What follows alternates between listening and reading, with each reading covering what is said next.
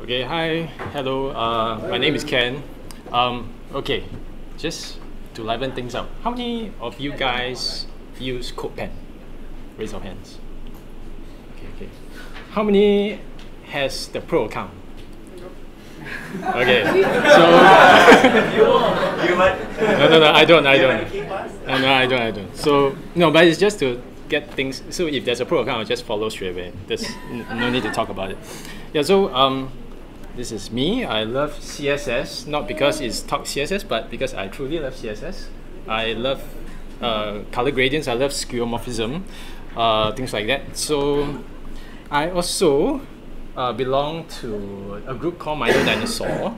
So what Minor Dinosaur do is basically we study JavaScript, we study CSS, we try out, and we basically have sessions almost like every weekend, Saturday. We try to like help each other. If we have problems with CSS, JS, we just come together and we just try to help each other. We also have a sub-channel under Codepen that also tries to solve any problem via chat. That's just how cool it is. Usually we have Chris, who is there to give suggestions on how to solve problems. Yeah, and yep, so that is a self-introduction.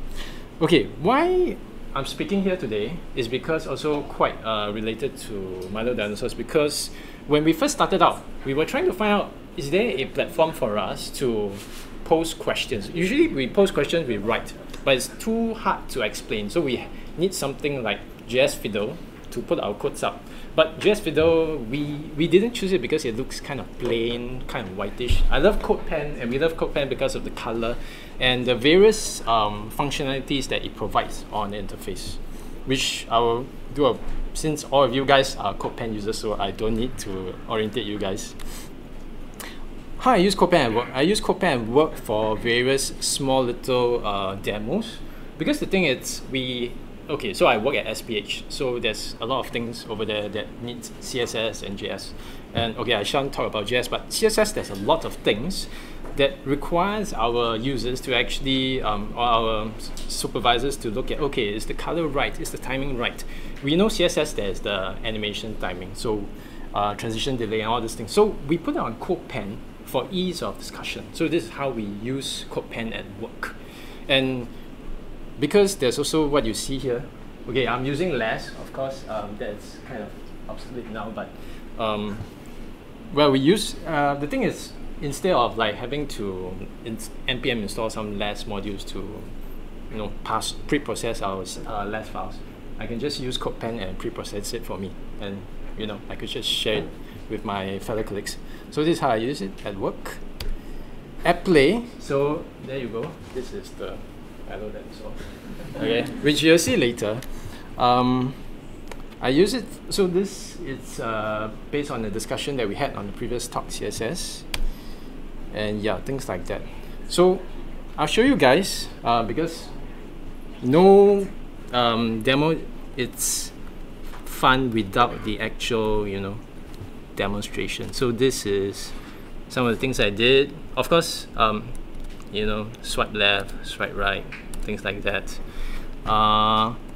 This is what we did at Milo Dinosaur also. Things like just trying out CSS, just trying out JS, and animating stuffs. Okay, now for the most important thing.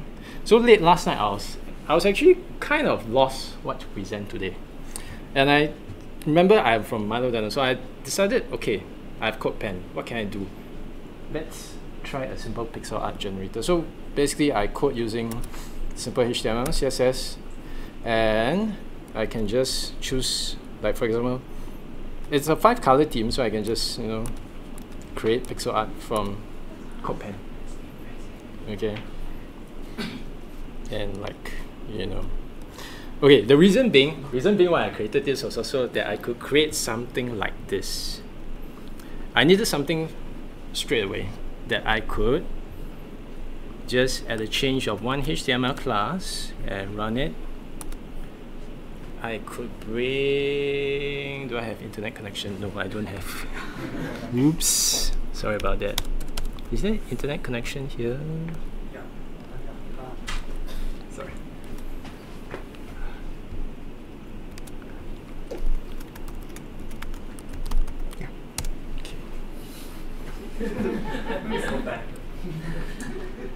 Okay. Sorry for this moment. Let me try to run.